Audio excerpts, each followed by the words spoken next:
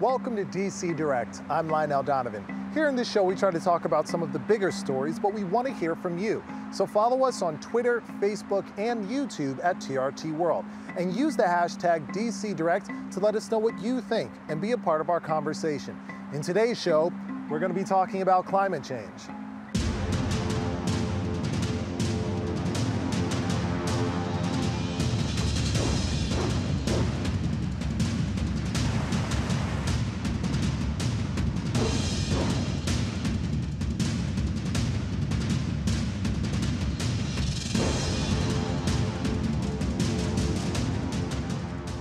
For years, activists have called on the U.S. government to make protecting the environment a higher priority in order to safeguard places like the Potomac River.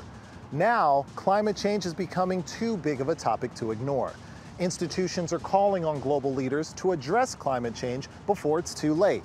But has that time already passed?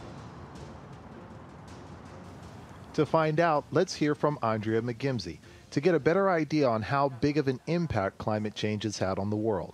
Exactly how bad is the situation? Well, it's a very serious situation. I've talked to lots of scientists, and they're worried about what's going on with our planet and for the future of you and me on this planet. Nearly every indicator used by scientists and experts shows that our climate is changing. Temperatures are rising, and snow and rainfall patterns are shifting. And if you've noticed an increase of stories of extreme weather in the news, you're right. Many of these extreme weather events are being linked to rising levels of carbon dioxide and other greenhouse gases due to human activity.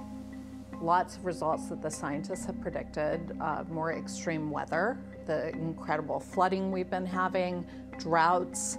These are all predicted outcomes of putting so much greenhouse gases from the burning of fossil fuels up into the atmosphere. Other impacts would be sea level rise. A new report just came out that we could see as much as 2 meters, which is over 6 feet of sea level rise by 2100. And that means in between now and the end of the century, the sea is going to be rising more and more and threatening all of our coastal and tidal areas.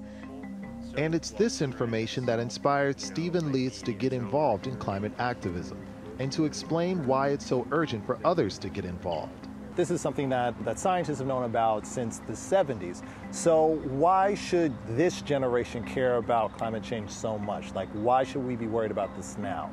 In the 70s, Exxon and these gas companies could do these studies where they find out climate change is real, it's caused by fossil fuel consumption. They could do those studies and say, I don't care. That's an abstract future generation is going to deal with the effects of that. And, hopefully something will change. Hopefully something will make it so it's not so bad. They had the luxury to say that in the 1970s. They had less of a luxury in the 80s. That's when the environmental movement started really kind of like ramping up a little bit more. In the 90s, there's no excuse. In the 2000s, we're out of excuses. It's the 2010s, and that generation that has to deal with climate change is no longer an abstraction. Climate change is an important issue to this generation, but is it also important to politicians and policymakers? In order to find out, let's talk to Tatiana Evans. This is the first election in a long time where climate change is a forefront issue. It's something that people feel like they have to address. It's supercharging people, I think, and it's showing us how we can address the climate. It's not this huge doomsday problem, it's something that we can actually tackle. That comes from taking people that produce the most and that make the most money and not just accepting this as the norm. So you think climate change is a big enough platform for politicians to run on now? Yes, I definitely think it has to be one of their main platforms. You can't just talk about climate and you can't just talk about wealth equality or climate justice. They are all connected issues. Resolutions like the Green New Deal, for example, it promotes green jobs. So like training people that used to work in the coal industry to work on wind farms now, or just like encouraging that type of growth in our economy, which will also produce jobs for a large amount of people that might lose jobs or that just aren't making enough currently. But despite the magnitude of the problems that come from climate change, hope still remains that the global ecosystem can be fixed before time runs out. Well, the good news is that we have the technology now and we know what we need to do. We just need the political will to do it. So, for instance, we need to electrify our transportation system. Our cars, we burn gas in most of our cars and in our buses and trucks. We're making a lot of progress, but we're not there yet. So there's still, people have range anxiety because they're, afraid they're going to run out of their fuel and not be able to refuel. We need our governments to set policies and goals that incentivize that infrastructure, because we don't have time for it to just kind of roll out just kind of, at its own pace. We need to turbocharge it. We need to get it on the ground now.